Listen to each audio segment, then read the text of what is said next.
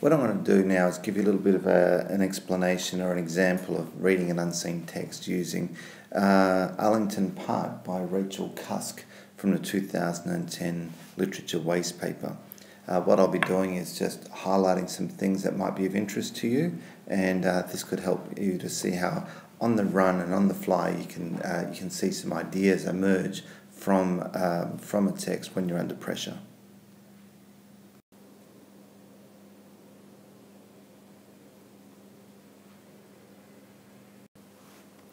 First things first, I would always get you to have a look at the contextual information at the top. Pay attention to that. So here we have an extract from a novel. That's important. That tells you that this text is part of a much larger text. It invites you sometimes to consider what the wider novel might be about. It's called Arlington Park, written in 2006 by English novelist Rachel Cusk. Paying attention to this gives us a sense of the context. An English context, presumably, and a contemporary one, 2006. Now, I would also then go straight down to the bottom and read the ending, just to pay attention to where this is going. The reason I would do that is because the examiner wants us to pay attention to that. The examiner has chosen this is the place to end it, both in terms of the length of the text, but this becomes a bit of a self-contained piece by where it ends. So it's good to see where it's going. You're not reading this for pleasure. You're not trying to unravel a mystery here. You're trying to see where it's going so that while you're reading it, you can have that thought of where it's going to end. The first thing that strikes me is the mothers. We're not given much information. We're not given any sense of who they are. They are just this abstract whole. And as you read through this, you'll see that this idea of abstraction is an idea that comes through quite loudly in it. We have this they walk slowly along the far edge, and the word abstraction is here. Abstracted pilgrimage behind the tricycles. It's almost like a religious event. And so when I continue reading here, I see this other word here, processional grandeur, that comes out. And against this, we're seeing this setting, but it's not emerging a lot through imagery. It's interesting, I think, in how it's being written. It's this word distance here, the distance of the playground miniature. In this first paragraph, I get a sense that these mothers are removed from their surroundings, whether physically or emotionally or spiritually, if you will. And so we have the tiny shapes of children in red and yellow and blue. There's a uniform about them.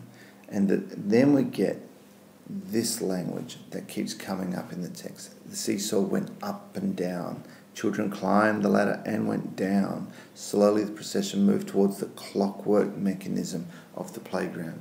This imagery here of repetition, mechanized repetition even, is important. And at this stage, you don't ease off on trying to get to the bottom of that. Observe it, pay attention to the fact that it's there, and as you move along, then let the ideas come to you. We're then brought into this interesting image of the man in shorts came running around again. The old man consulted his watch. 55 seconds, he said to his wife. Again, we have this clockwork, man running around and being timed by somebody else. All the life that's being introduced here, all the action is around clockwork, mechanism, up and down, seesaws. It's all very, very controlled. Then in this paragraph, we have a kind of chaos introduced, and this contrast, this juxtaposition of the animals with the women with the children. There's these constant playing out of opposites and contrasts in this text. But here we get this rich paragraph, and observe the syntax here. We get some very long sentences here. From every side of the park, more dogs came, little cantering dogs, big golden dogs, and so forth here. This sentence here is quite long. Then let's look at the next sentence. Again, quite a long sentence. There's a long syntax here. And so if we compare that to what came before it up here, the sentences here are generally much shorter and a lot more direct. And so the syntax, the language in this paragraph here introduces a liveliness that we see from the introduction of the dogs. But the interesting thing here is that the humans in this image are serving the dogs. It's almost like the dogs are the ones in control. I got the impression at the top as well, at the beginning, that the children were somewhat in control. This processional grandeur, the abstracted pilgrimage by the tricycles. It's almost like these mothers, rather than being mothers, are servants to the children. It's clearly not a sense of happiness in that. And so, but then we have this contrast here. In the playground, the women did not call. So we have this contrast of life and interaction between the dogs and their owners, and then the mothers and their children, where there's a strong kind of separation. And then we get this next full paragraph that begins, they push their children back and forth, noting that mechanical language that we keep seeing here. They move self-consciously, red cheeks, the wind whipping their hair. They seemed confusedly disconsolate. What an interesting term to use here, confusedly disconsolate. So this isn't simply about being unhappy and being mothers. That on the one hand they're unhappy, but on the other hand they are. There's, as the word there is, there's a confusion in the life of the mothers. And we can look at that when we look at a bigger reading of the text. It wasn't that they couldn't decide what they were. They felt stiff and clumsy amidst the swings and seesaw. Yet their feelings were new and raw, like the feelings they supposed their children to have. But now we get this interesting use of question here. And so this narrator that's observing, this is expressing perhaps the thoughts of the mothers in the playground. What would become of them? Where would they go? Where would the world close to them? This is the question that you can ask yourself. Why is the world closed to them?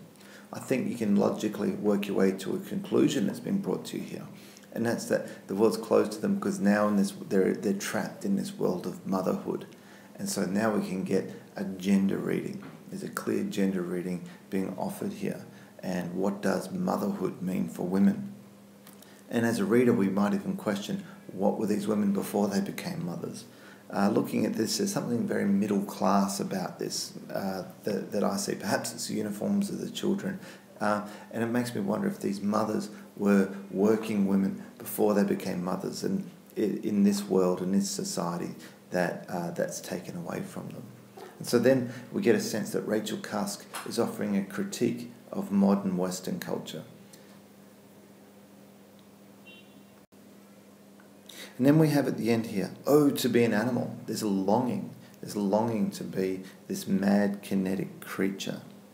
And so what we then get is this contrast throughout the text between this primal, natural chaos of the animals.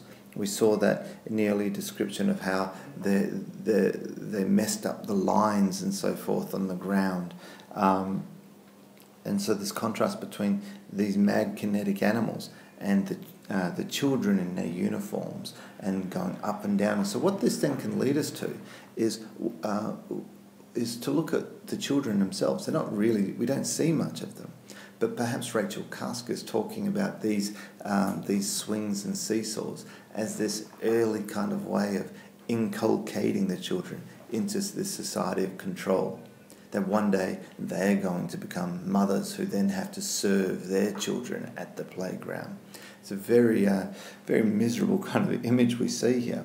But then what we can get from this is the underlying ideas and the meanings perhaps that Cusk is driving towards and that we can take away from it. That this is a critique of Western culture and how that our notions of motherhood are a social and cultural construction, and that we have all these symbols that reinforce that. The playground, going back to the clockwork mechanism of the playground, that the children will one day become part of this world of their mothers, and the cycle will repeat itself. So I hope that helps you just to be able to see from a text like this how the language can be drawn out to see some big ideas that you can then write under pressure in an hour. Good luck with that, and